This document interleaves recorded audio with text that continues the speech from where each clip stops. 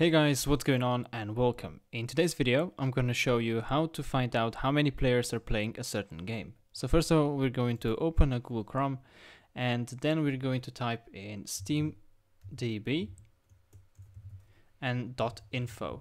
So just like that, then click enter and might as well just type it in the URL bar so it's going to open faster. So that's direct link. And then in the search bar, we're going to type the game that we want to see how many players are playing the game. And we're going to go for Elden Ring. That's the game that I'm going to choose.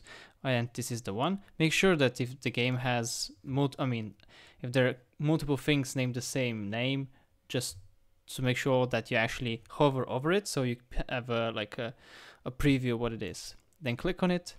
And then on the right side right here, you can see how many players are playing a certain game.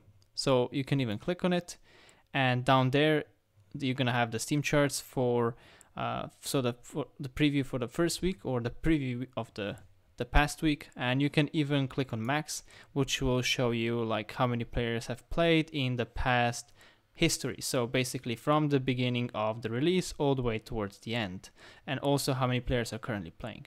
So this is the external website. This is not a Steam website, and yeah. I hope you guys enjoyed, and I'll see you in the next video.